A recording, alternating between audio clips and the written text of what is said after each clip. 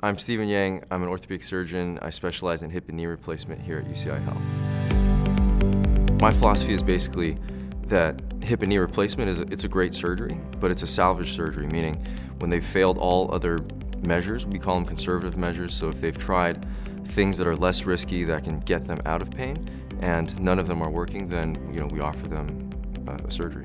Patients who live in pain for many years and are really debilitated, we as hip and knee replacement surgeons have the benefit of offering them really a tremendous solution that's been time tested, and seeing these patients in clinic where they're coming back and saying that you changed their lives is really gratifying.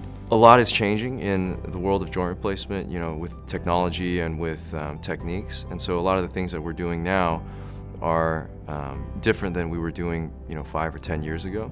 So including anterior approach hip replacements, robotic or computer navigated joint replacement, and involving AI in certain ways too. So with younger people being more active, the idea of a joint replacement, even for someone in their 50s or 60s with advanced arthritis, is a reasonable option and can really restore activity and quality of life. Things are changing all the time, and we're excited to be a part of it and to help push it forward as well.